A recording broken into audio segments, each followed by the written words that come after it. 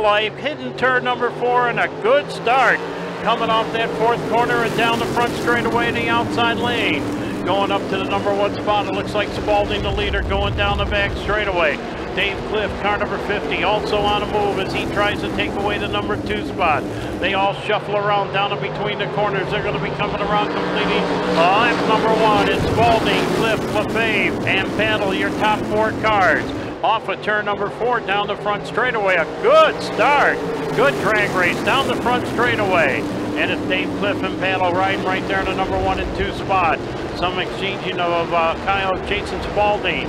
Car number 23 trying to take a run up through, and then also up onto the outside, Kyle Perry. He's bringing it down off of turn number 2. On the inside, 4th place running, Jeff Battle looks on the inside of Spalding as they race down into turns number 3 and 4, and it looks like he has got that spot. They bring it down here in the front straightaway, and yes, Battle is now up to the number 3 spot. Battle is turning some quick laps. He just went a 17.189 on that last lap.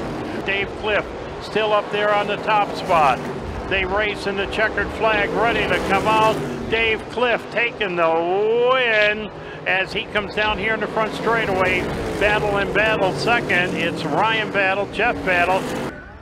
A lot of happy crew guys around. Yeah. Finally, feature winner in the 350 Supermodifieds, Dave Cliff. 2022 350 Supermodified track champion, Chase Locke.